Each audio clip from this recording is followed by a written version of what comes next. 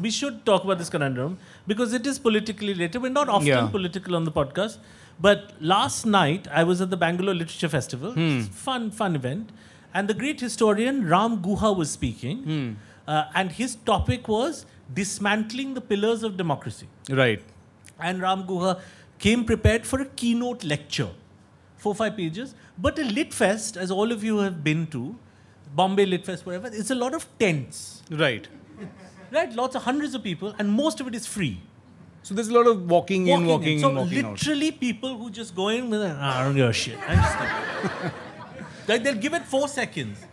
You know, and the author could be in the middle of anything. You know? He could be like, this poem is about my dead wife. I'm leaving. But I like, you know, what's interesting to me is that in a lot of, like, it's interesting to me because like, say it were a food fair, you know, like you'd get a smell of the place, you'd see what they're cooking, and you're like, nahi, maza nahi aa raha, and you'd leave, right? You're like, nah, ye nahi.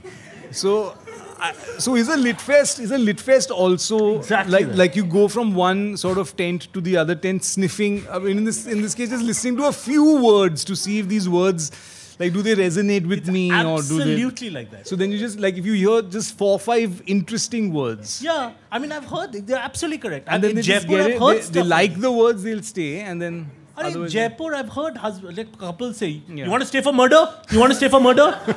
Murder session. He said, no, I'm going to poetry. Yeah. Murder is good.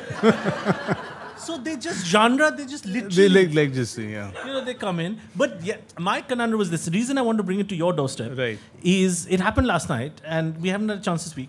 But my conundrum was what happens when the lowest status person in an evening is suddenly thrust into the highest status problem. So what happened? Lowest status person at that place was Ram Guha on stage. He was the lowest, you were saying the highest? He was highest status. Ram... In this government, I don't know actually. It's hard to do, but it's a good question. It's a good question. I don't know what this person is clapping for. It's quite concerning what side of the spectrum they're on. So, high status, obviously, the keynote speaker. The speaker. The man in a suit with a speech. Right. Talking about how, obviously, Modi is dismantling different things of democracy. Right. His opinion, fair enough. 1,000 people in Bangalore, lawn of a 5-star hotel, lots of people, some people going, leaving. But most people, very attentive, just like at Bombay Literature Festival, whatever. Throws it open for Q&A. Right. Every Q&A, as we all know, there's one uncle. I have some things to say. So uncle grabs the mic. But this was a special uncle. Because he realized that because he had more than a few things to say. And he realized if he stood in front of the mic guy's booth, the mic guy would try to take the mic away from him. So he took the mic and ran. But he started saying his stuff from the exit. From the back. He said, you are calling Prime Minister Hitler. You are Hitler. You are Mussolini. He started saying, you should be denied food. Now, Ram clearly has dealt with this often in his life. Right. Nowadays, in this thing, there must be, wherever he speaks, the TIS, you know, he speaks at various places. Sure. You know, whatever, social sciences, he gives keynote lectures to universities. He had one reaction, like you see on his face, he's dealt with this before. So he said, shut off his mic. He said, shut off his mic. Now suddenly, the power... But he was also talking about the dismantling of democratic rights. Okay. No, that's fine. Exactly. No, not that the mic should not have been shut off, but I'm just saying, because sometimes you have to shut off the mic. But that's why everything in India is a conundrum, right? Right. So he's talking about free speech. He's shutting off that guy's mic. Yeah. I'm saying in India you don't have to look for humor. You just have to be there. Right. Right? So he tells that guy shut off the mic. Right. So now there's a power shift from Ram Guha to Sunny Mic and Sound. Because it says on this board, it says Sunny Mic and Sound, we do bespoke events. Yeah. So Sunny Mic and Sound has 4 mics. Yeah. Now all pressure on Sunny Mic and Sound. now he's the media. He's the media. He's the media. He's Adani. He's like, who can speak, who can't speak. He's like, he's like wondering, where's the money coming from? Where's the money coming from? He's like, पैसा कौन दे रहा है भाई? Mic का पैसा किसने दिया? अच्छा हाँ, राम भाई. काटो, sound काटो.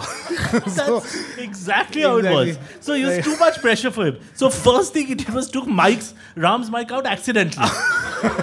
So Ram goes, Mera badao. And that guy still from there is shouting, Hitler! Mussolini! Some uncle from the audience said, Usko bada kyun diya? So now the political affiliations of Sunny are suspect. Right. Boy, he's a stooge, huh? He's a bhakt. He's just a guy. He doesn't know what to do. And 1,000 eyes on Sunny. Yeah. What will Sunny do? You know? Bikao! Bikao! Godi! No, Sunny! He was totally devastated. Yeah. So now this guy, he takes out that guy's mic. Yeah. That guy, uncle, drops the mic, starts shouting at the back of the fest, you can't stop me! You can't stop me! Right? And then Ram, his mic is like, he's like, someone catch him! Someone catch him! You know? And so there's no, I was right at the back. Yeah.